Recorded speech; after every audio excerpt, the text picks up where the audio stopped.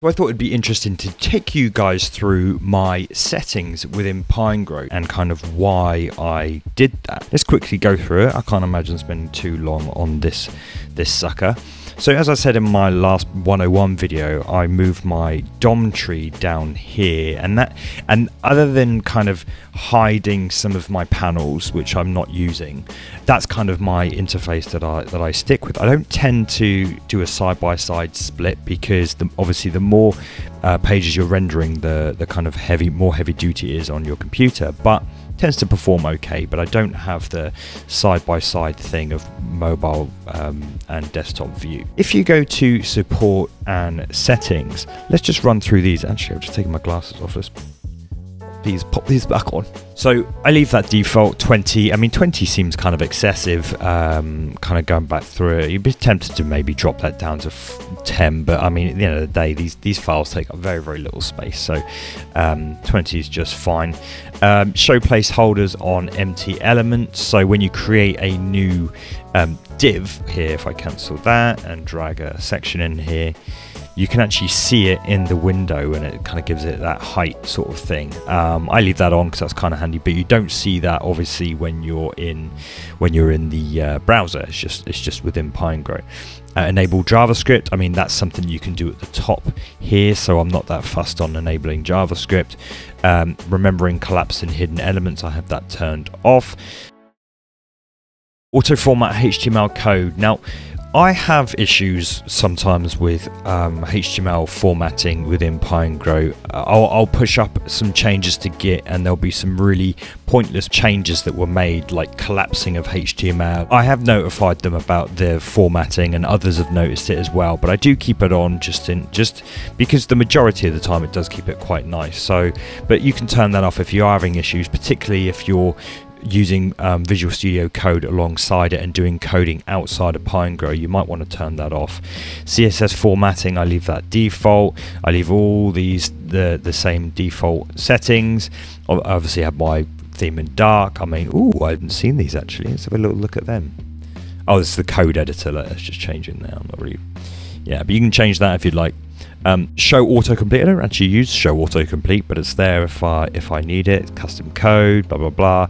Or 2 spaces in the indentation is kind of what I like, just because you can get more on the screen. Show, render, indent guides, I have that turned off. Use Emmet. This is one I mentioned in the past. I love Emmet.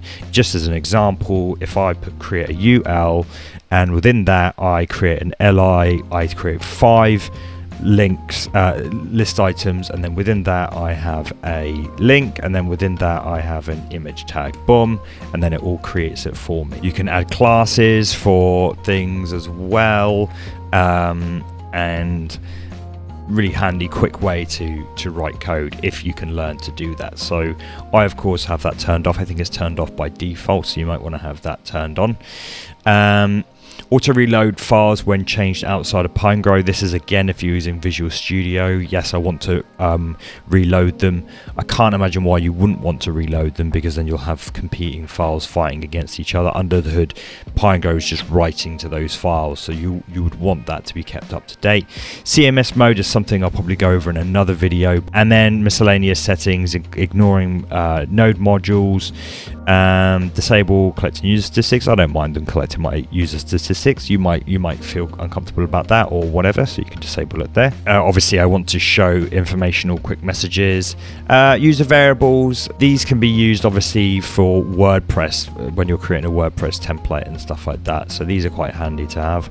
Removing empty CSS rules is kind of handy. If you can accidentally create a bunch of CSS rules and then they get added to the CSS file just not doing anything, so obviously I want them to add CSS, remove empty CSS rules. Now use CSS auto prefixer is really handy, and I've spoken about this in the past, that if you use Sass files in your project, which I strongly recommend, I'm going to be doing a video on how you might want to structure your Sass files using a system called ITCSS.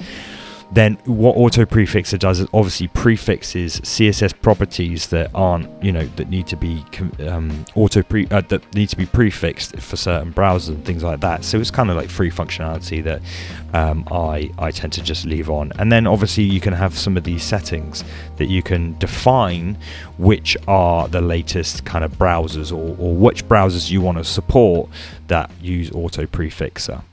So that was just a quick look at my settings within Pinegrow. You might want to copy them, you might not want to copy them, but we've gone through them and now you might know a little bit more about what all the different settings do. So, and until next time, do join me on the on my free Discord, because you can chat and ask a bunch of questions to me there. And I'm just trying to think of anything else that that might be of interest to you. Oh, a group of flamingos is called a flamboyance.